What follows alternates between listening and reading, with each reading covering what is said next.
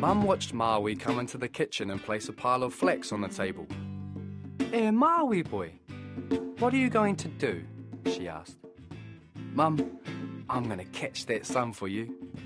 That sun who's always on the run. That sun who makes our house so cold.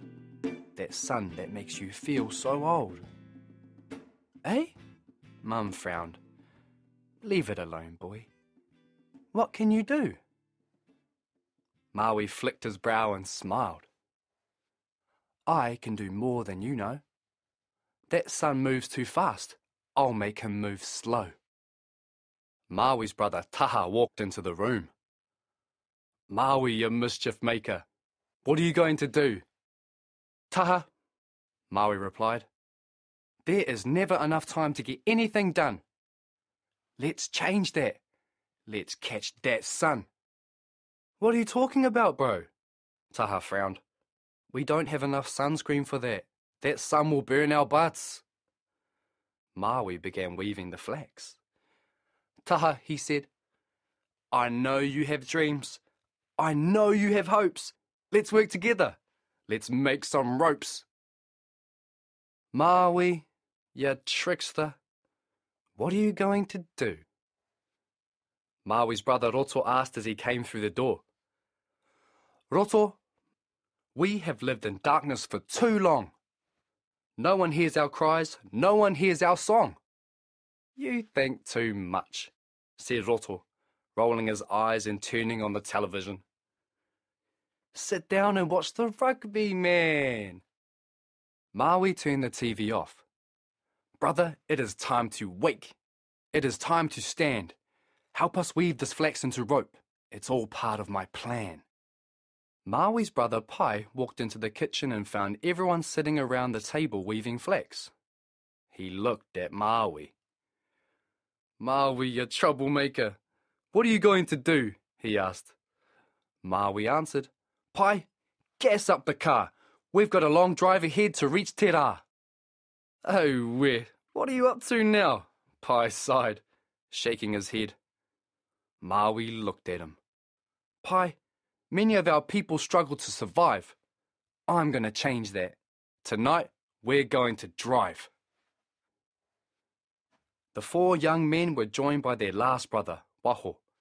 They clambered into the car and waved to Mum as they drove off. They travelled for many nights. Maui, you cheeky fella. What are you going to do? Waho asked as he steered the car. Waho, Maui said, the air is warm. We are almost there. The journey was dark and long, but the end is near. Maui the poet, eh?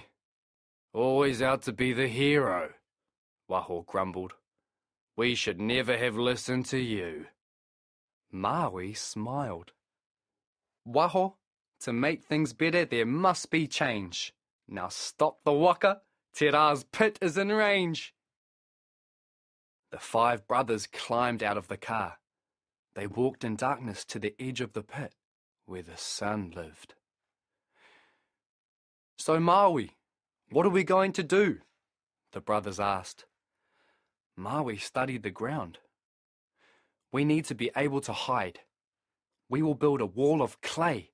We must work only at night. Te Rā will see if we are out in the day. And then what? The brothers growled. Maui held up the flax ropes. Then we will take these vines that wind and bind us, and together we will catch the sun in our net. Our ropes are magic, but we must hold strong. Te Rā will fight to rise and set. Later, the mighty sun peeked over the side of the earth and began to rise. But he soon found himself trapped in a large net. He pushed against the ropes, but they wouldn't budge. He glared about to see who was responsible for his trap. His huge eyes found a tiny person. Man-child! What are you doing? He boomed. Maui bowed. Good morning, son. Sorry to surprise you. I just wanted to see your face. You can see mine too. You are such a small thing. Why do you try and stop me, Tamanui te rā? Maui looked for his brothers, but they were hidden behind the walls of clay, holding the flax ropes tight. Maui turned to the sun. The magic of my ropes will hold you. The magic of my words means that you cannot burn me. See the magic jawbone of my grandfather. Know that I represent my family. The sun pushed against the ropes, trying to bear down on Maui. Maui, tiki tiki ātāranga! You trickster! What are you going to do? Maui smiled. My ropes will slow you down. You will drift across the sky, and people will see my ropes reaching down whenever you're up high. The sun flared flames of red, yellow, and orange. Let me go! He roared. Maui calmly placed his hands on his hips.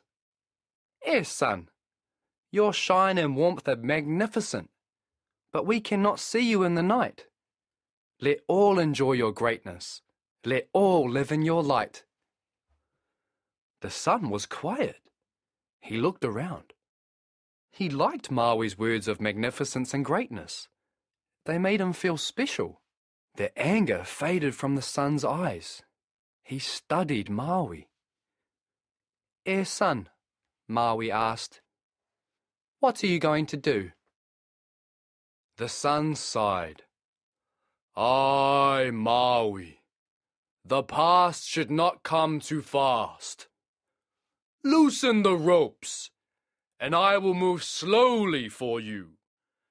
I will make the days longer.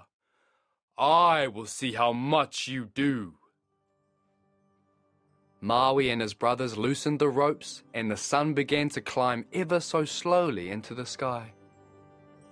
Maui watched as the sun proudly puffed himself up for all to see. He was like a king looking over his kingdom.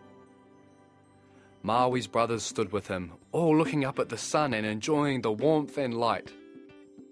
The ropes are holding. Taha beamed. Te rā agreed to go slow. We did it! The brothers cheered, except for Maui, who was looking towards the sea. Hey, Maui, Taha asked. What are you going to do now? Maui smiled.